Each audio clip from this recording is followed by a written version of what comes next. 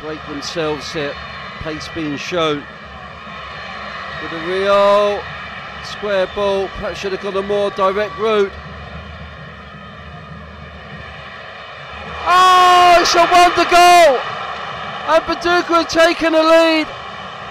Well, the home support beginning to doubt their side, but the doubt has evaporated away now because Montoya, the substitute, has come on and given Pachuca back the lead once more. They lead by 2-1. Well, just an initial movement there. Could have quite easily been blown up for a foul, but you saw the referee there happy just to let play continue, and Montoya took full advantage. Fantastic strike, and Herdanez diving.